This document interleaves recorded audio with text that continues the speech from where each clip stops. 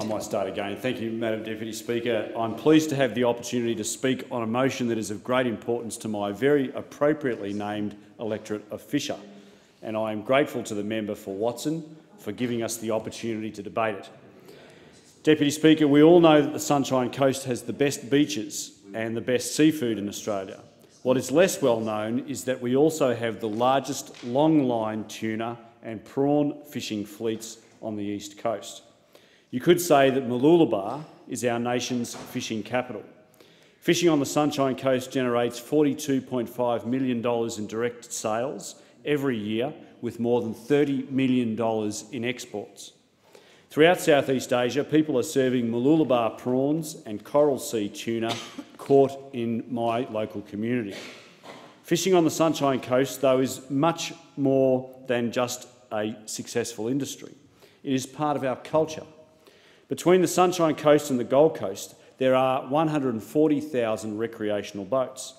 Like 5 million other Australians for more than a century, residents in my electorate have exercised their right to throw a line over the side of their tinny. The oceans off the Sunshine Coast and around Australia have been bountiful, but are not a bottomless resource. Our ocean must be carefully maintained.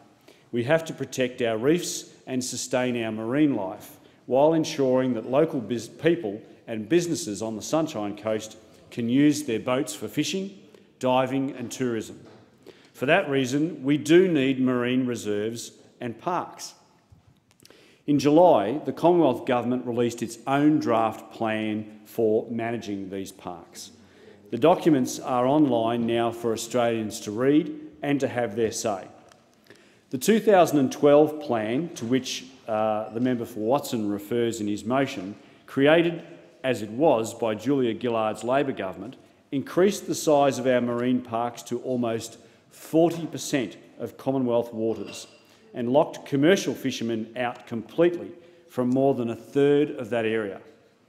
Had the 2012 plan been permitted to continue as he suggests, everyday recreational fishers would be banned from an area of ocean the size of the Northern Territory, with no environmental benefit in sight. Deputy Speaker, like this approach to energy, Labor's plan was highly ideological, excessive and wasteful. The government's new plan dramatically increases the area available to recreational fishers, opening up 97% of those Commonwealth waters which are within 100 kilometres of the shoreline. For commercial fishing, we simply got smarter about how we manage marine parks. The size of the parks will stay the same, but only 20% of them will be designated green zones, where no fishing can happen.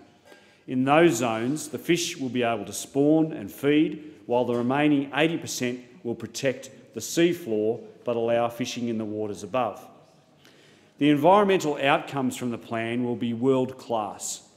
We should not be distracted by Labor's ideological objections or the complaints of Northern Hemisphere lobby groups, whose own fisheries have been decimated and who now seek to criticise us. With 36% of our surrounding waters covered by marine parks, we will have smashed the UN's target of 10%. We will have the second largest area under marine management in the world and sustainable stocks of marine life for the future. We will have increased the number of protected ecological features on the seafloor from 192 to 265 and expanded the areas where oil and gas exploration is banned. However, we will also have halved the economic impact on commercial fishers and opened up 80% of the parks to sensible, sustainable fishing. As part of my work to help make the Sunshine Coast the place to be for education, employment and retirement, I met some of our hard-working local fishers like Parvo Walker from Walker Seafoods and Johnny Rockcliffe from Rockcliffe Seafoods when I brought the Assistant Minister for Agriculture and Water Resources to Mooloolaba last month. Like many others, they were rightly concerned about the future of fishing in Australia, but I am pleased to say that they are reassured by the new draft plan. The federal government supports and will maintain the Australian tradition of being allowed to throw a line over the side of the boat. The government's new plan enshrines that ability and will keep Mooloolaba an member's Australian time has fishing capital expired. for years to come. I thank the member for